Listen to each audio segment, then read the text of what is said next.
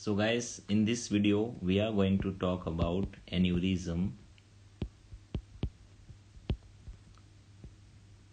So we will talk about what is aneurysm, how it occurs, types of aneurysm, risk factors behind aneurysm and the symptoms, and at last we'll talk about the treatment. So guys, what is aneurysm? If you'll go for the definition, we'll see that it is a kind of permanent dilatation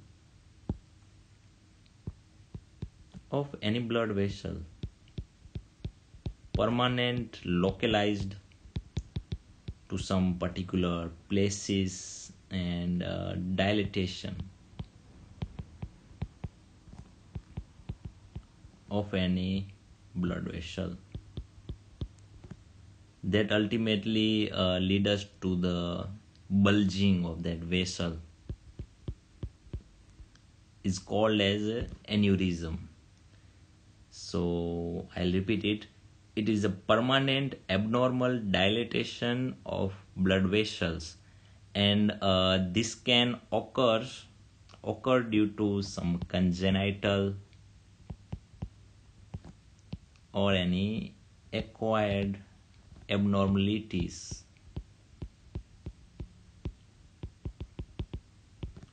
of blood vessels, or in perfect if you want to say, then blood vessel wall.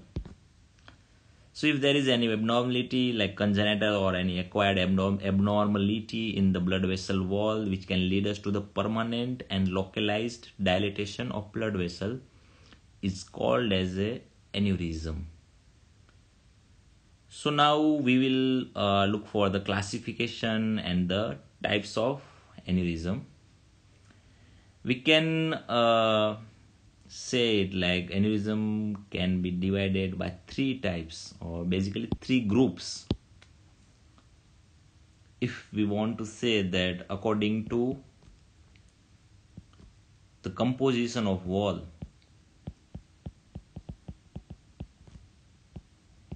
types of aneurysm, then it will be of two types, that is the true aneurysm and the false aneurysm. In true aneurysm, there will be involvement of the all three layers: tunica, intima, tunica media, and tunica externa. Whereas in the false aneurysm, there is involvement of only one layer.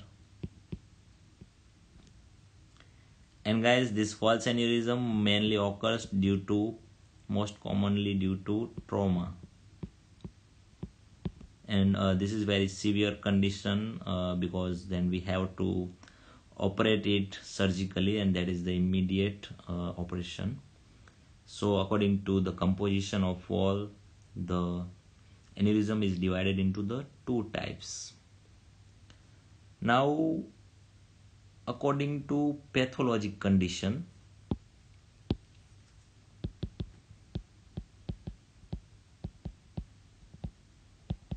we will not go too deep in this pathological condition, but we will see that it can be syphilitic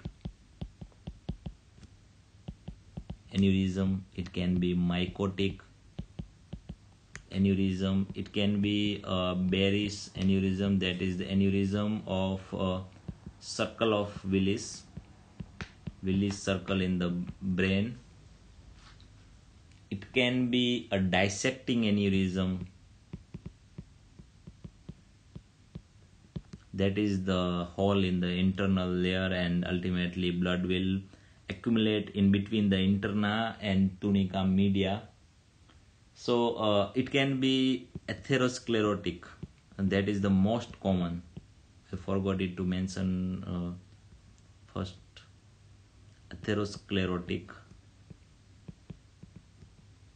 This is the most common type of aneurysm, that is the atherosclerotic.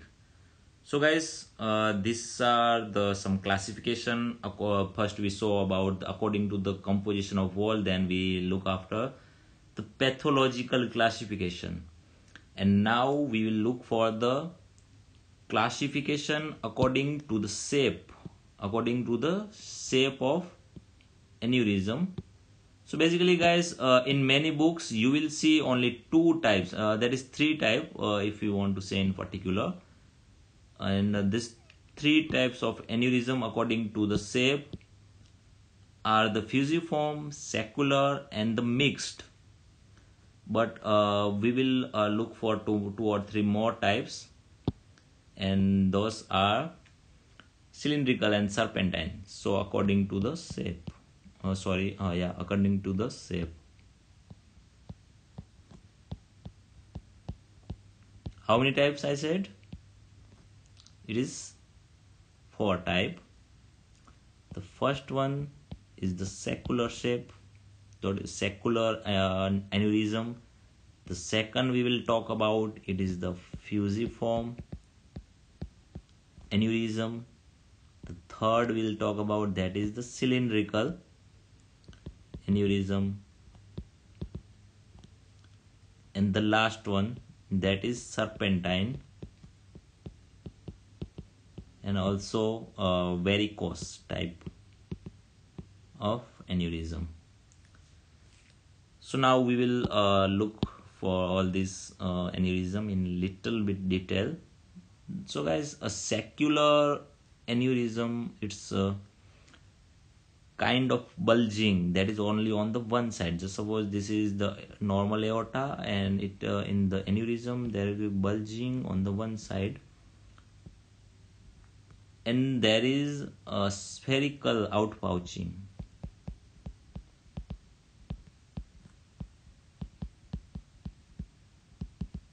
In the aorta.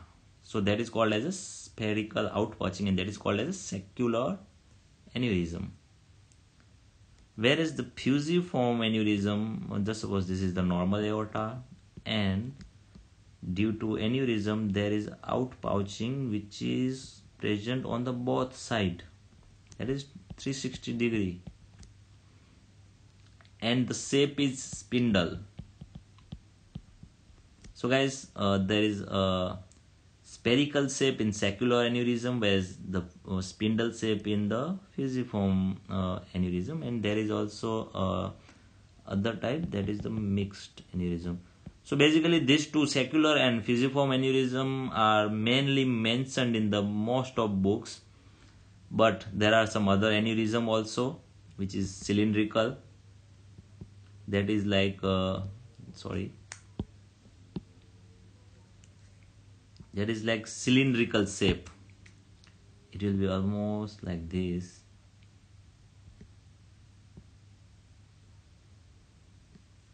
And one more aneurysm is there, serpentine, that will be serpentine look.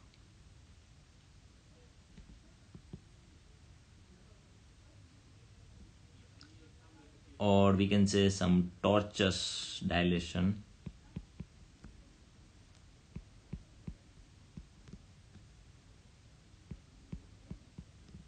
Dilatation of vessel. So this was some types of aneurysm according to its shape. So by now we talk about the aneurysm according to its shape, or types of aneurysm, definition of aneurysm, how many types of aneurysm we are having according to its shape.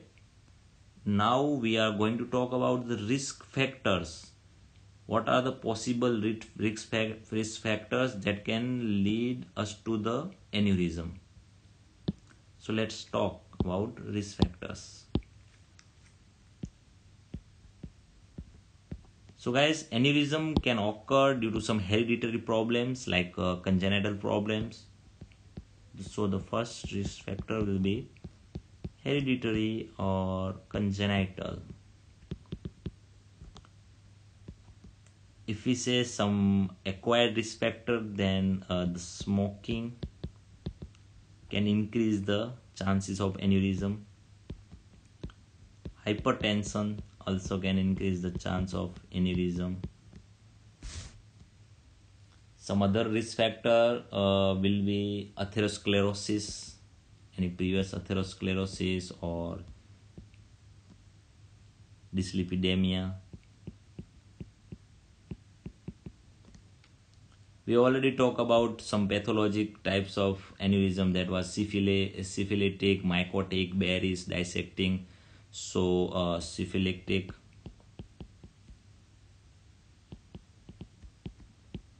mycotic, that is infectious like bacterial or fungal.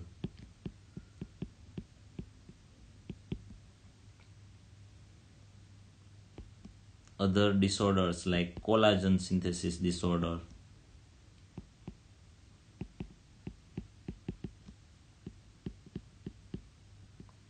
If we talk about collagen synthesis in particular, then there are two disorders like Marfan syndromes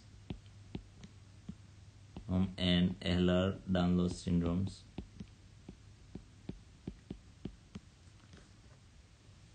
It can be associated with some other conditions like emphysema and inguinal hernia. Guys, we don't have any solid proof that if the person is having an inguinal hernia or emphysema is more prone to aneurysm, but we can say, or we can imagine that the inguinal hernia and emphysema all are like collagen synthesis or elastin synthesis problems. So it will ultimately lead us to this collagen synthesis theory, that Marfan syndrome or Ehlers-Danlos syndrome can lead us to the aneurysm. So here I already taught you some risk factor for the aneurysm. Now we will talk about some symptoms of aneurysm. So what are the main symptoms of aneurysm? Basically, we often see that aneurysm can be asymptomatic, but it can be, we'll talk about the clinical manifestation, often asymptomatic.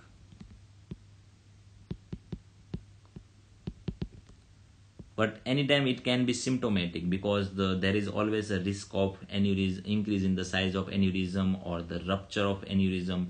As we all know that if there is a rupture of any big artery, because the aortas or arteries are having very much big pressures like 120 by 80, that is systolic by diastolic. So if there is any leakage or rupture of any artery, this will lead us to the blood collection in the surrounding area.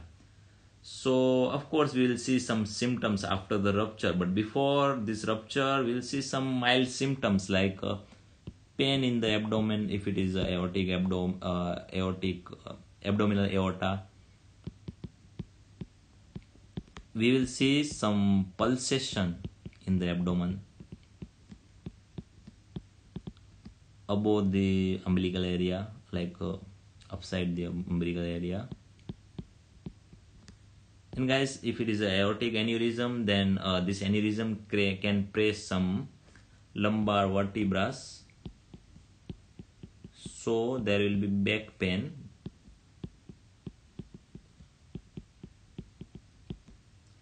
Or there can be other regional symptoms, like if the aneurysm is pressing some organs or some blood vessels of some organs, this can ultimately lead to the less blood supply to some organ. There can be possible pain, or there can be some other complications due to this aneurysm.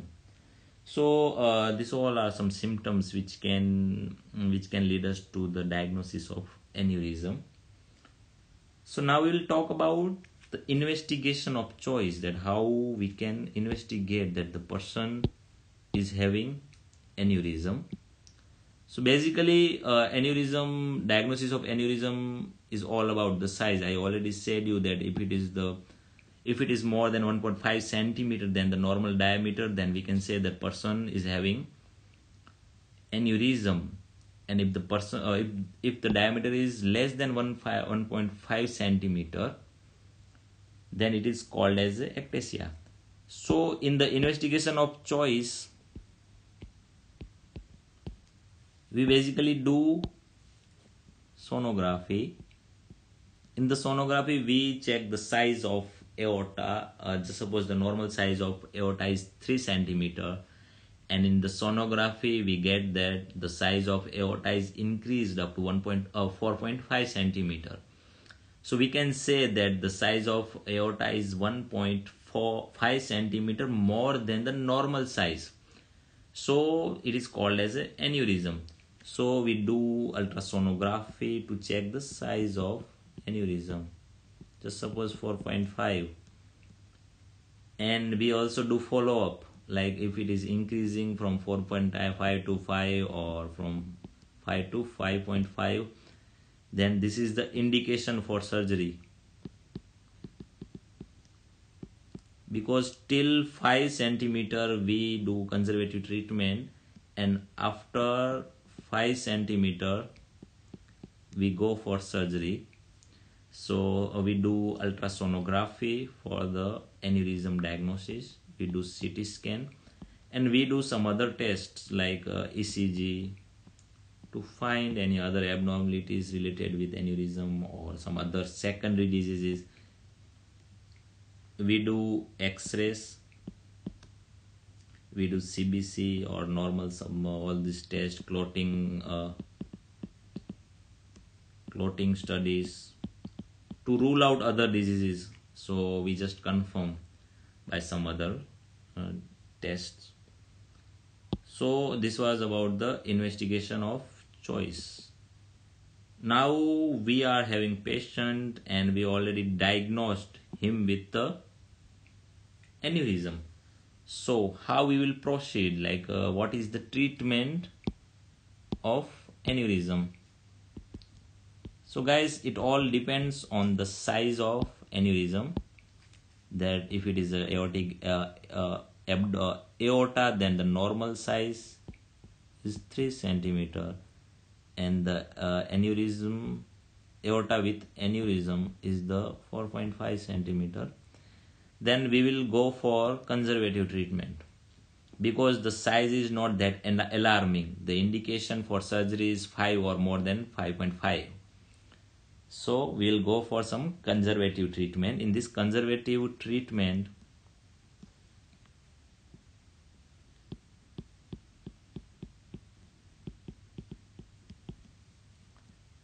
we suggest patient to stop smoking.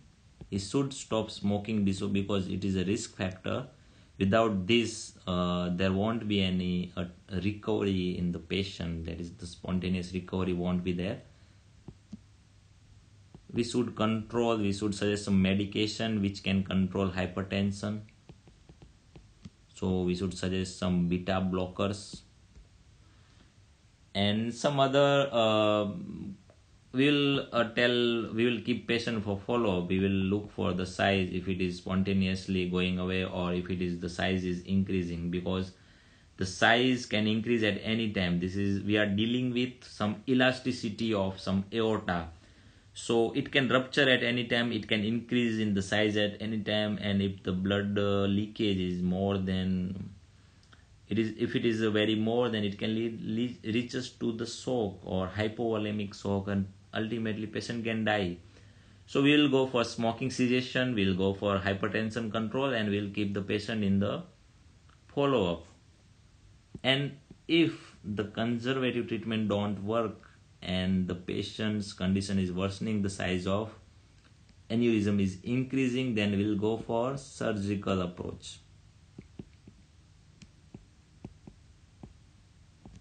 In surgical approach, we basically do open repair or we do a closed repair, but that is all. We'll talk about surgical approach in our another video, that is the aneurysm and surgery. So guys, this was all about the pathophysiology and the study of aneurysm in little. Thank you guys, we'll meet in the next video. Till then, bye bye.